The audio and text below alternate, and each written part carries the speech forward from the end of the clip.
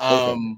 But did I miss anything? Is there anything else I should mention about your credits and your I guess your acting background?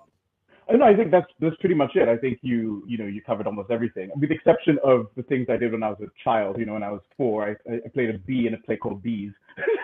So I think that was the genesis of my acting career. And I actually fell off the stage. I don't know if I told you this, but like my dad came to see me. I fell off the stage because I had this mask on my face. Yeah. And then my dad was like, "Oh no, I'm gonna get my son," and I was like, "No, I got this." And I got back on the stage, and I think that's when we all knew I was gonna be an actor. Clearly, So you got yeah, right exactly. back into character Got right back into character. Got right back on the Nice. horse. And Nice. yes, I grew up in. For those of you who don't know, I'm born in Sierra Leone, and then I grew up mostly in Nigeria and Kenya, and that's where I started my acting career. I did my first movie when I was 12, called The Great Elephant Escape, with Joseph Gordon-Levitt and Julian Sands and the late great Leo Burmese.